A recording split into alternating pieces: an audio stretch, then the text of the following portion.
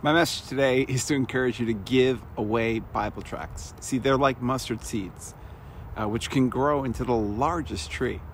Remember that Jesus is the true vine, and we are his branches. I would like to encourage you, to do this, to order tracts where for Bible-based gospel tracts, hand them out to strangers. I had a very special, this is the actual Pastor Andrew Rappaport of Striving for Eternity.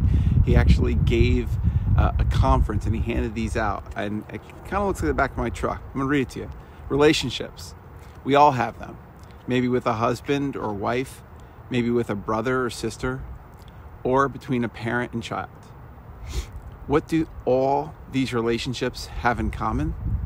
They are all temporary. Only one relationship lasts forever and cannot be ended by physical death.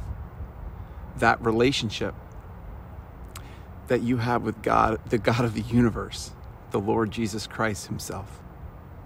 Do you know him on a personal level? Does he know you on a personal level? Has your relationship with him been reconciled? Many people think that by doing good things, God will give entrance into heaven because they've lived a good life. The Bible, God's inspired, scientifically accurate written revelation of himself, says otherwise. There is none righteous, no, not one. Romans 3:10. See, God's standard for what is right is higher than ours. He requires that people keep his laws, such as love God, love your neighbor, do not lie, do not lust, do not covet. See, failure to just obey one of those laws makes a person guilty of breaking the whole law. As a result, everyone deserves death, the wages. Your iniquities have separated you from God, says in Isaiah 59:2. Since people aren't good enough to save themselves, God stated his love by sending his sinless son, Jesus Christ, to die an excruciating death on the cross, taking away the death penalty that we, the people, deserve. Jesus then rose again from the dead 3 days later, offering forgiveness of sins. See, this results in a reconciled personal relationship with him on earth and an everlasting life in heaven. For it is said, "For God so loved the world that he gave his only begotten Son, that whosoever believes in him should not perish, but have everlasting life." That's John 3:16. I encourage you to repent. It means to turn away from your sin. Trust in Jesus Christ alone for your righteousness, and God will give you that relationship today. This was the first real Bible tract I ever got.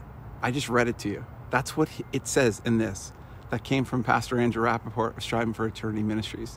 He came and spent an entire day with me, 4 hours. I asked him every question I could ever possibly imagine that I thought I knew or wanted to know, and then biblically was able to show me in the ancient scriptures, the actual prophecies with the most outrageous numerical equation to be able to say Jesus fulfilled I think it's 10 to the 19th power of a probability that he fulfilled every single prophecy of the Old Testament about him.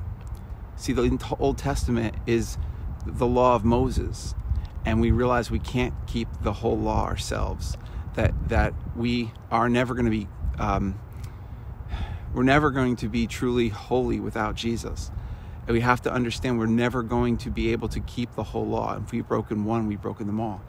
And if the wage of sin is death, and we can spend eternity in a lake of fire without Jesus, be encouraged to drop little tracts like that off to people. Biblically sound, effective tracts that share the gospel, help us realize that we would be dead in our sins and spend an eternity in a lake of fire without a Savior.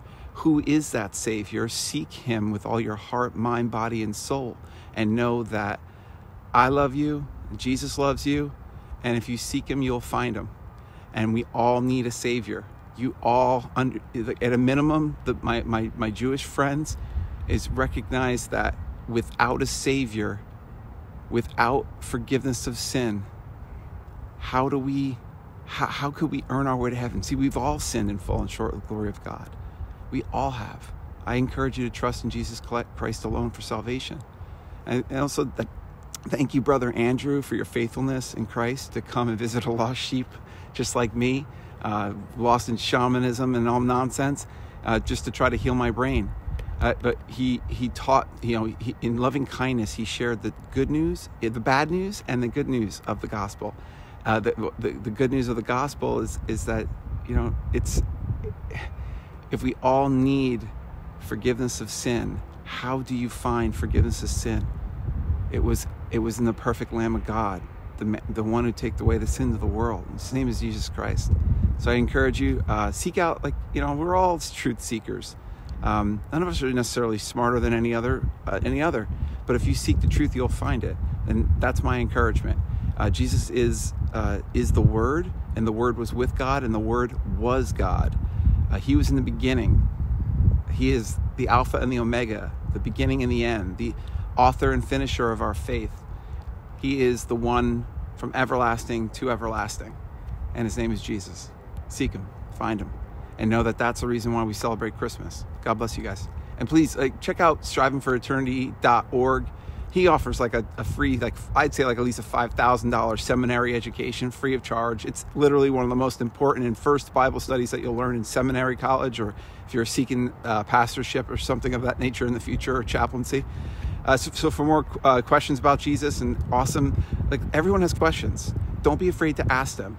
Don't be so pride-filled that you're afraid to ask tough questions.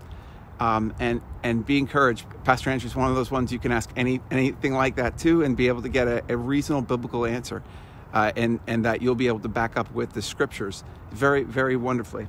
And I encourage you to do that. Challenge him even. He has open Q&As every Thursday night, I believe. strivingforeternity.org. So Merry Christmas, guys. That's why we celebrate Christmas. It's to celebrate the birth of the Lamb of God that took away the sins of the world. His name is Jesus Christ. I encourage you guys to share the true story of Christmas with your loved ones. This is the time of year where it's okay. Be bold. Be bold in your faith to share as he commanded us in the Great Commission, to tell all creatures about him. Be encouraged, guys. If you love people, at a minimum, buy a package of Bible tracts today, overnight them, and get them by Saturday, or two-night them from Amazon or from strivingforeternity.org, and get yourself give one of these to every single person. God bless you guys. Merry Christmas.